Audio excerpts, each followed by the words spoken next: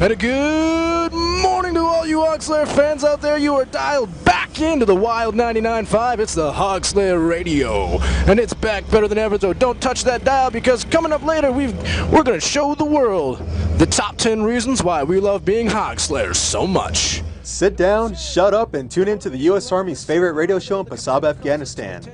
It's not on any radio station, and you can only hear it if you're out clearing IEDs with the 1433rd Engineer Company.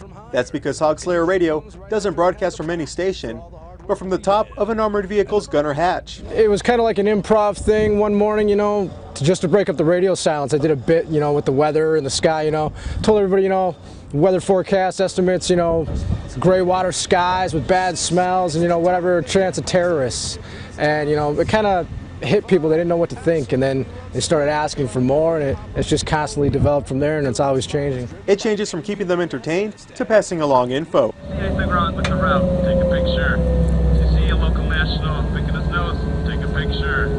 It doesn't matter, but the talk wants to know what is going on out here. The broadcast doesn't go for the entire trip. Matt still has work to do. As a gunner, it's one of the few positions that are left where you really feel like you're giving something back to your unit in terms of, keeping them safe, because you are the eyes of everything that's going on around you. So, it brings a great deal of, joy to me to know that I'm able to do that job. A job that he's expanded to uplift his unit. Signing off from the roads of Punjab, Afghanistan, I'm Marine Corporal Ivan Vasquez.